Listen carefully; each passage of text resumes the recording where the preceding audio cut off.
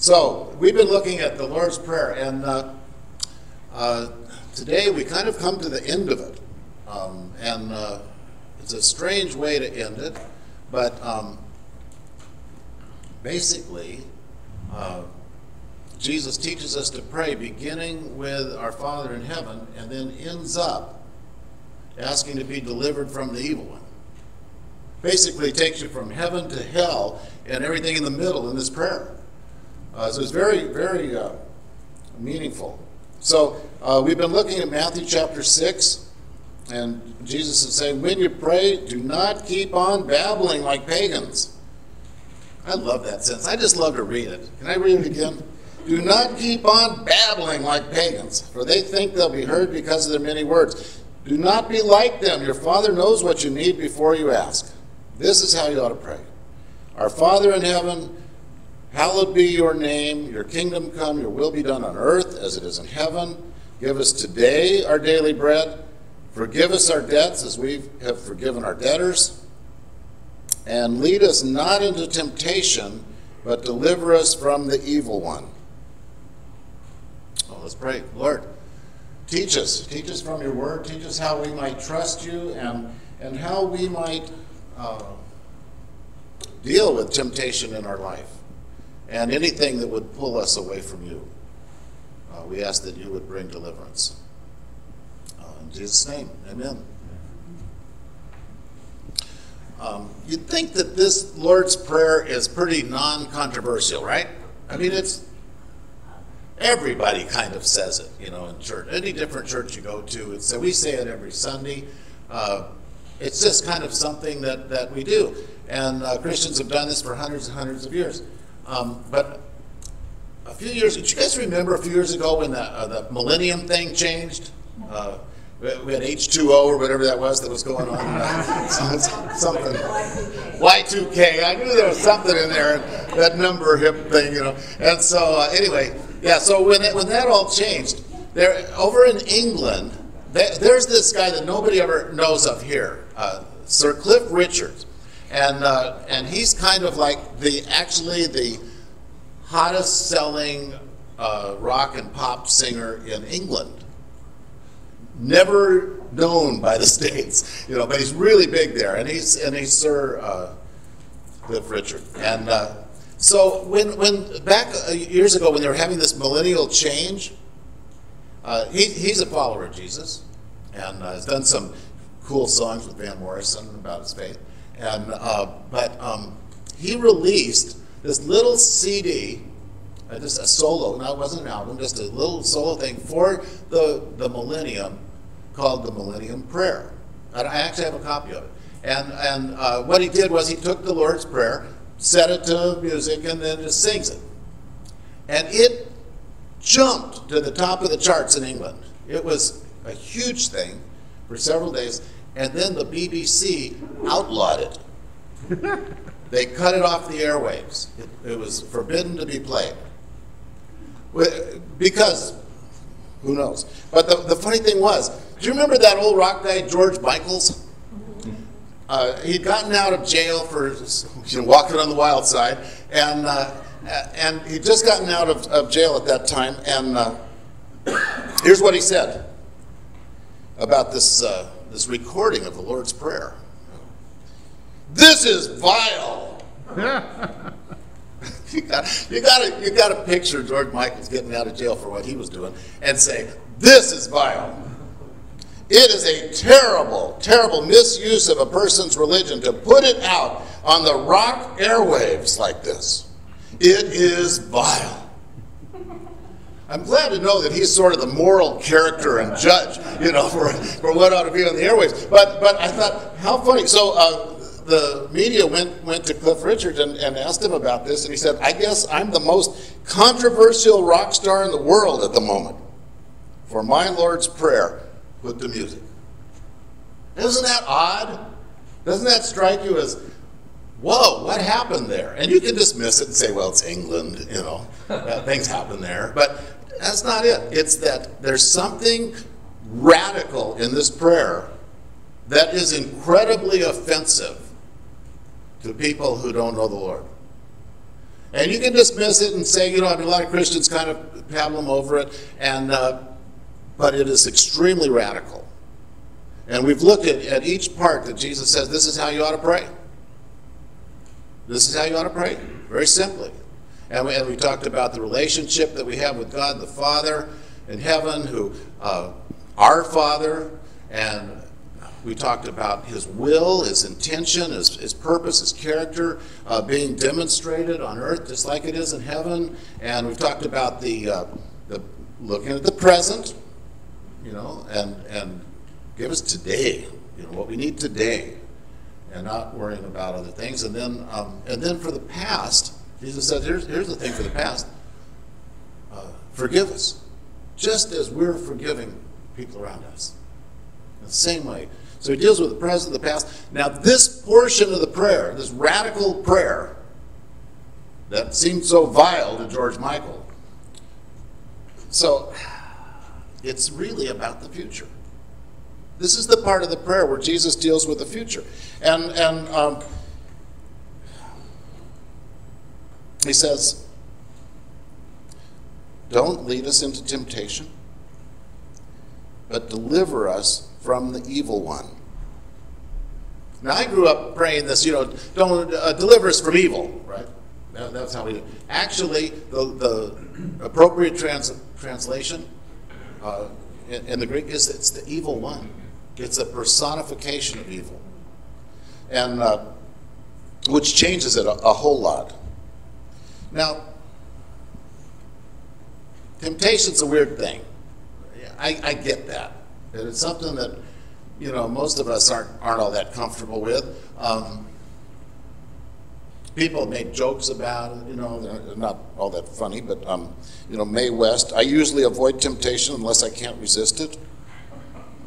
There's an insight from a philosopher. Oscar Wilde, I can resist anything but temptation. That's really good.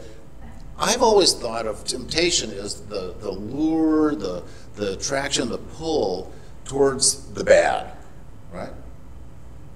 Actually, that's not the way it is in a biblical sense. Temptation is a little different than that, in that temptation is the pull and the lure toward anything that would undermine our relationship with God, toward anything that would pose a barrier to it or erode it or pull us out of God's caring hand. That's what temptation is. So therefore, temptation can be for, bad stuff, like our moms warned us against, It could also be about good stuff. Lifestyle, things that we're seeking, acquiring. Why is that? Because nothing erodes our relationship and our trust with God like a self-satisfied, victorious life. When we get to that point, we don't need the Lord anymore. And we can say, Lord, you go handle somebody else, those problem people like Westfall, go take care of him because I got this covered, right? And so actually, this is a prayer that also reminds us not to pursue the things that are going to draw us away from our intimate relationship with God. It actually goes for good and bad stuff. That changes it for me because, I thought it was just avoidance of stuff, but it's not. It's what is it that we focus on that's going to pull us out of the loving grip of the Lord? Anything. Now,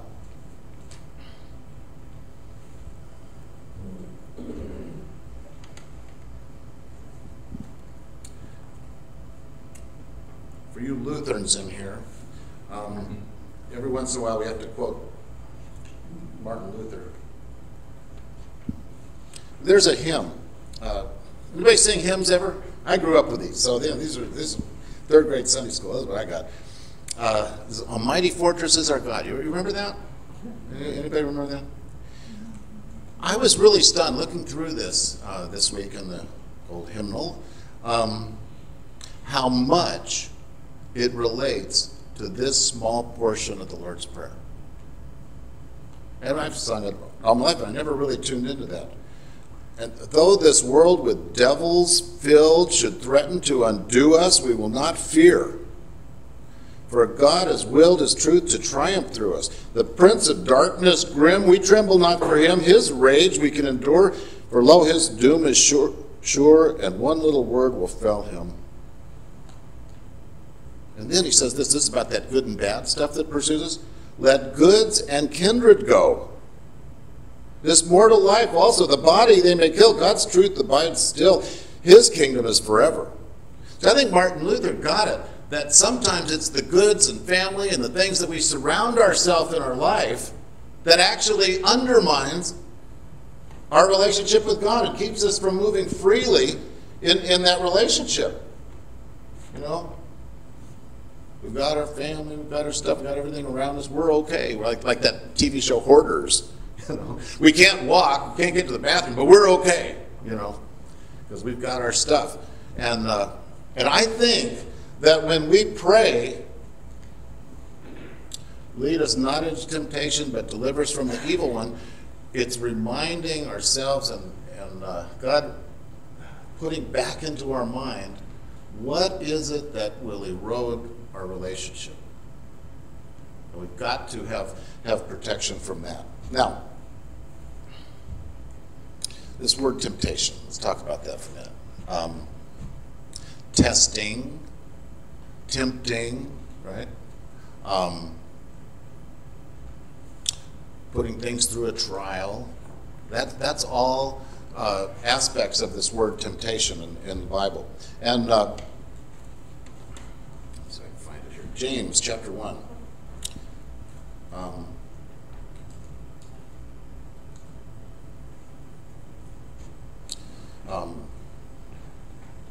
Blessed is the person who perseveres under trial, under temptation, who perseveres under it.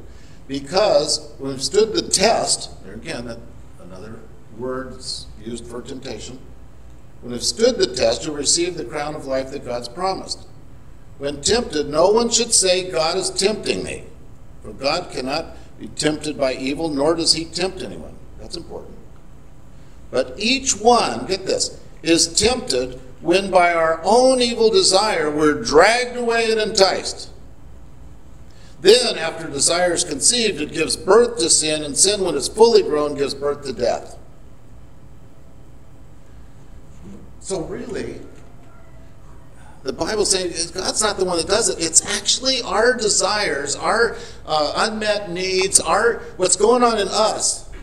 It starts out small, and then it gives birth to this, and then it gives birth to that, and it results in that, and it ends up growing. And this idea of leading into temptation, everybody's tempted, right? Except you all. I mean, other people out there are tempted. But everybody's tempted, but what does it mean to be led into temptation? So I think that's when we are caught in the pull and the kind of the eroding power of it, that we're gripped by it. And we're pulled into it and held into it, and it's not a passing thing. It's that we're caught up in it. We're caught up in it, and we need to be delivered from the evil one. Now,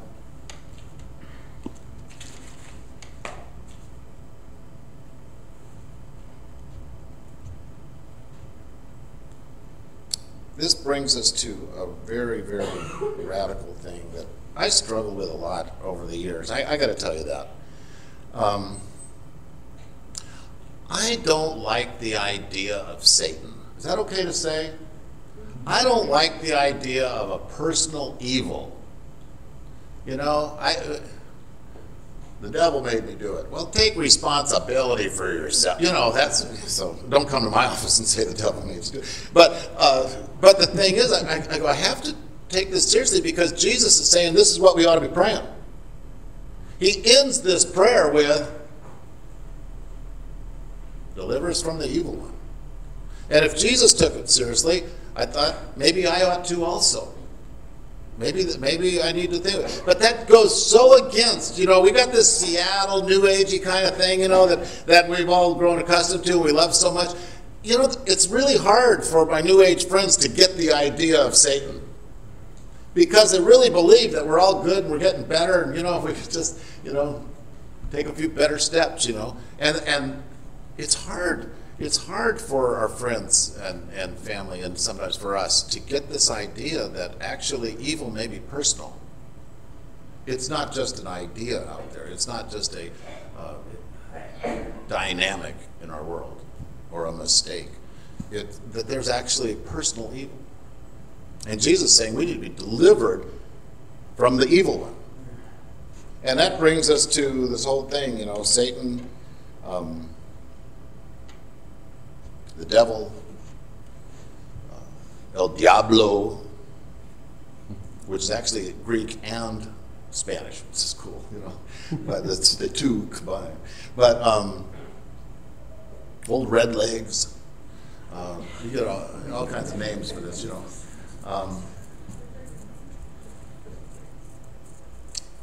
I lived for 13 years in the Diablo Valley.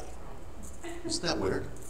That a community would name themselves Devil Valley, Satan Valley, and we were underneath the peaks and the view of Diablo Mountain.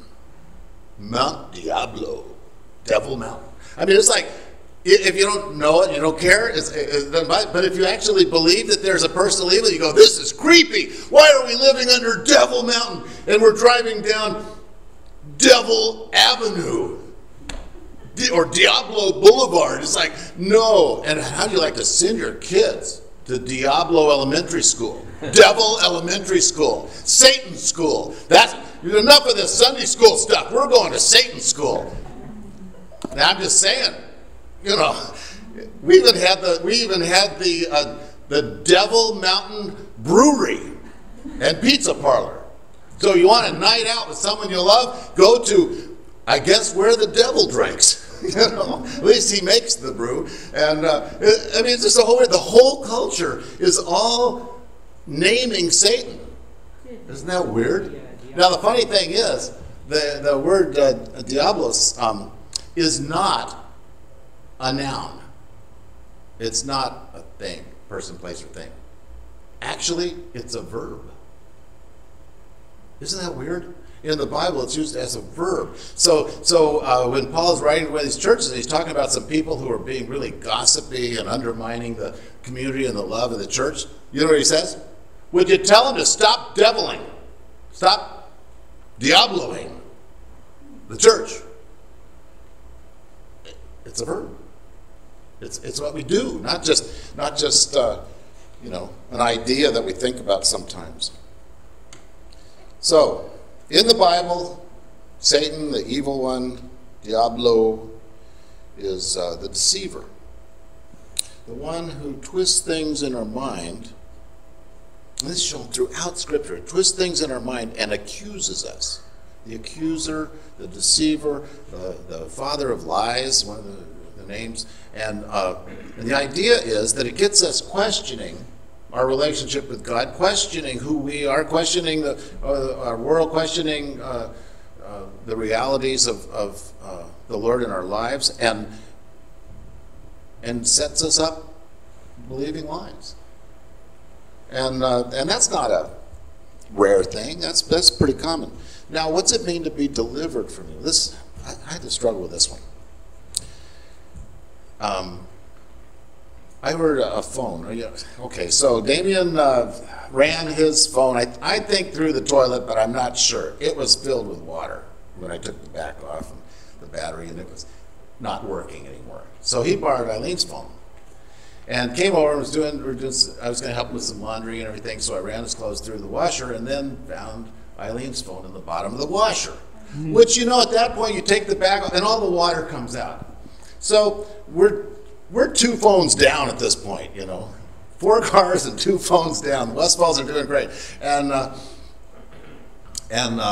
so I got on the internet and ordered a cheap, crappy phone, because we're leaving Sprint and we're going to go to Virgin Mobile and save a bunch of money. So it's a product placement ad for the video.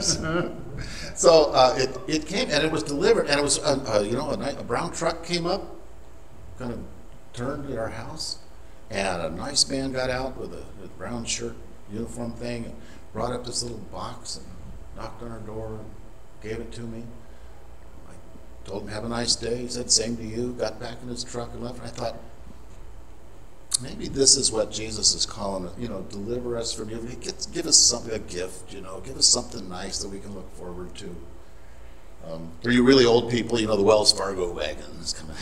That's the Music Man, okay. But, so then I had to go and look up, what does this word mean in the Bible? What's this word mean in the Bible? Is it an anticipating delivery of a good thing that's going to help? No. It means to violently yank something away. It's a violent act. It's a grabbing hold and pulling out. It's not lovingly inviting someone to come with us, it's not that. It's not an invitation. It's you grab them and you yank them out of it. That's what delivers from the evil one is. When we're confronted with the lies and the liar, the deceiver, when we're beginning to doubt our relationship with God, Lord, grab me and yank me out of that. Pull me out of it. Now, has anybody here ever been born? Just a test. Okay, 1, 10, 2, okay, 3. Only 2 people in this whole group have ever been born. See, I don't really remember my birth. But I think it doesn't matter if you had a natural birth at the side of the road and then back into the fields working, or if you had the Lamaze method, where you come out gently in a dark room and you float in water for a while. Or if you even had a cesarean, zip, zoop, zop. It doesn't really matter, because I'll tell you what, all the babies I know, before they're born, they're fine where they are. They're comfortable. They're nurtured and nourished and they're loved. And weird people come up and tap mama's belly and say, oh, you're getting big. You wait till that happens. Yeah. Okay. Oh, it already has. Well, it'll happen again. But, and sometimes, you play gentle music so they become smarter than the neighbors, that sort of stuff. Or you play rock and roll so they become tougher than the neighbors. Either way, and it doesn't matter. When that baby comes out, it leaves the comfort, the security, the warmth, and it is violently yanked out and put into a place that it doesn't choose. No wonder they cry. No wonder. Now, see, when I was born, according to family legend, I was doing it all wrong. And it shouldn't have been a problem, because my mom was tall. She was like, 5'10" or something, She could handle things. And so I was butt first, cord around my neck a couple of times, and kicking weirdly, and just a total disaster baby. Now, guess what happened to me? The same thing that happens to every other baby.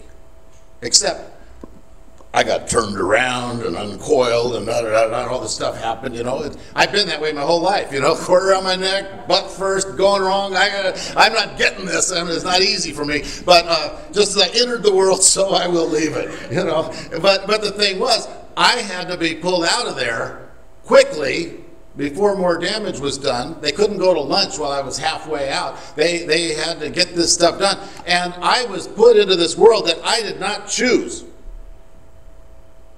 Now,